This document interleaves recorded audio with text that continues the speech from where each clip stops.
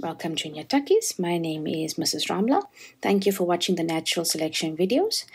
In these videos there are 5, 3 of which are theory videos and 2 are exam question videos. This is the speciation theory video. And here I've prepared a generic answer that you can use to apply to any question that you are given. The key thing is to be able to apply this answer to any question that you're given. 2 things that you must remember. When you're given an organism, don't mention organism. It must always be the population.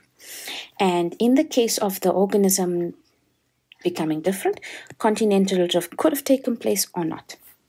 Right, so let's get down to seeing if we can apply ourselves. Now, if you look at this lizard, this is the ancestral lizard population. You always start off by saying there was variation amongst the ancestral lizard population. In this case, there was no continental drift, but a geographical barrier formed. And the geographical barrier formed is the valley. You must always mention what the barrier is in brackets. Now, what happened is it separated the ancestral population into 2 on either side of the valley. And each of those 2 populations, now, can you see they're on different sides of the valley? Now, there was no gene flow between these 2 different populations on either side of the valley. And natural selection took place on this side, and natural selection took place independently on either side of the valley. And these 2 lizard populations became so different from each other. They became genotypically and phenotypically different from each other. Thus, if they were to interbreed, they will not be able to. They have now become 2 different lizard populations or species.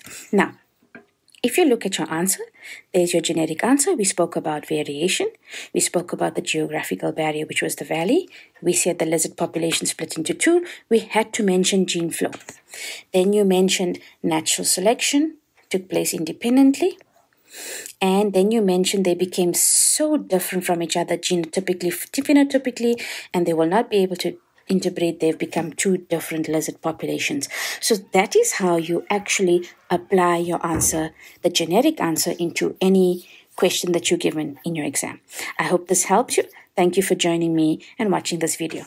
Thank you.